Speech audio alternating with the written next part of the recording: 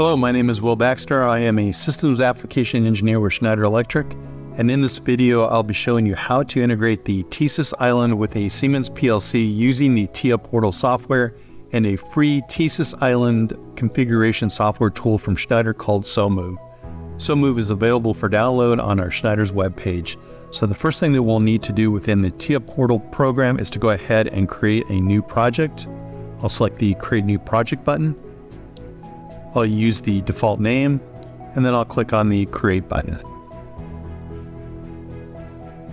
The next thing we'll need to do is add our PLC to our project, so I'll select the Configure a Device option, and then we'll also need to click on the Add New Device button. Here we're presented with a list of various different PLCs that we can choose. I will select the PLC that we're going to use for our project. And then we'll select the Add button. This will add our PLC and open up the project view in TIA Portal. Here you can see the PLC that we just chose. I'm going to go ahead and address the two ports on the PLC. I'll go to the X2 port and change its IP address. Next, I'll go to the X1 port and change its address.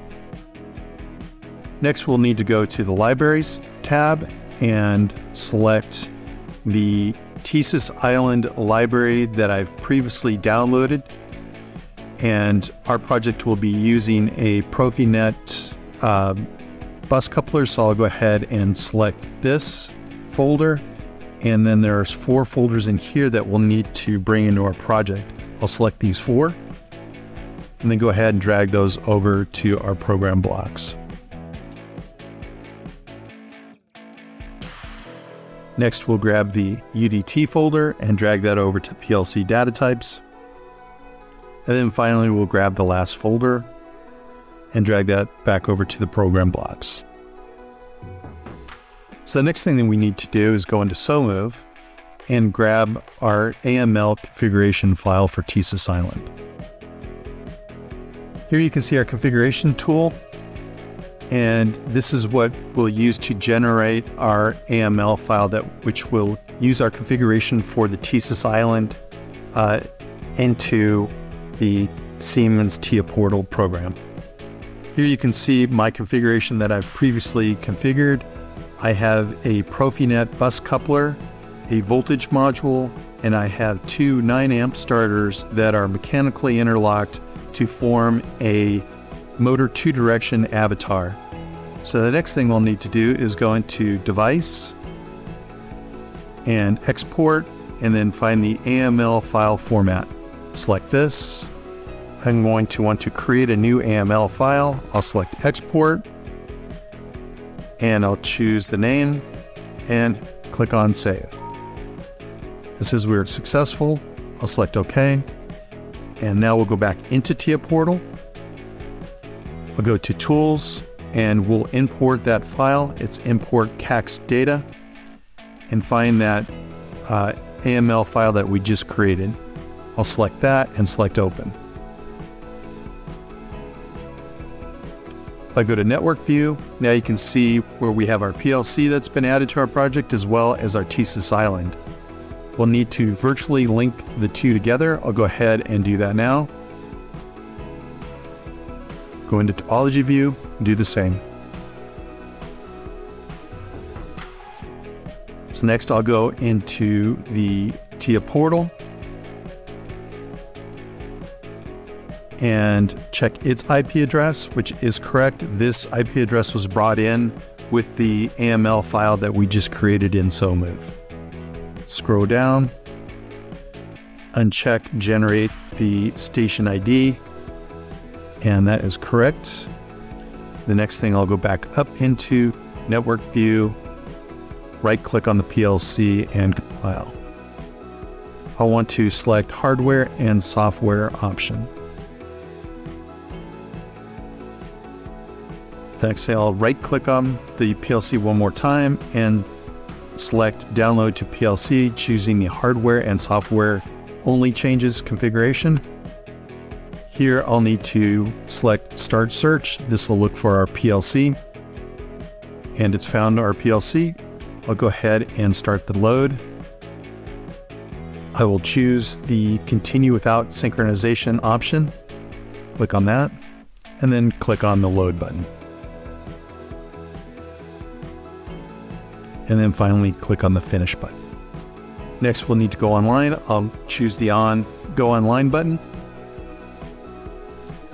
And over here on the device tree, you can actually see that all my selections are in green, meaning that I am now connected from the PLC to the TeSys island.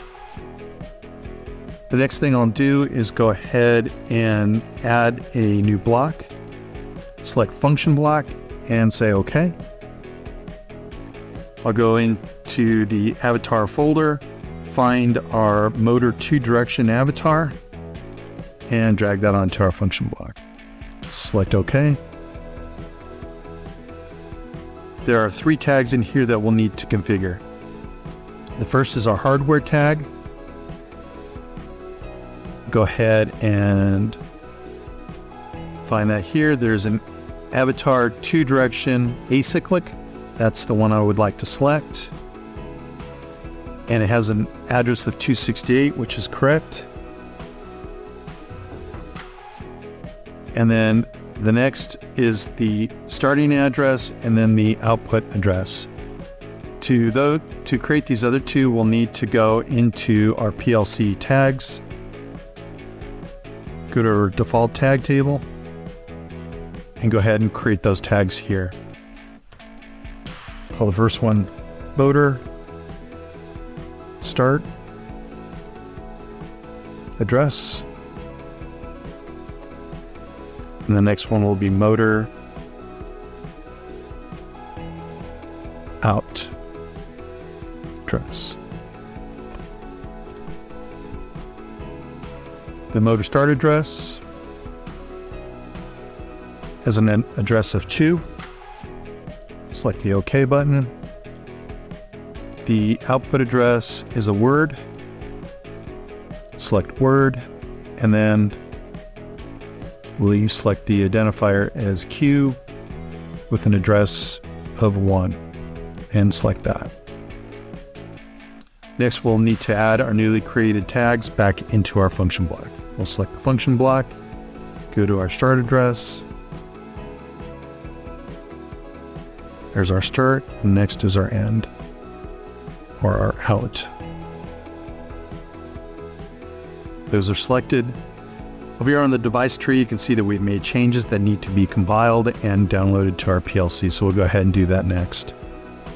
Back to Devices, right-click on our PLC, select Compile. This time we'll only need to do software changes. Select that option. Go back up in our PLC to Download, to Device, and again, software only changes.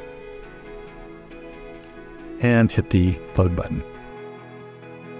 So now you can see our function block has been created and the software changes all indicate that we are now successfully talking from our Siemens PLC to our TeSys Island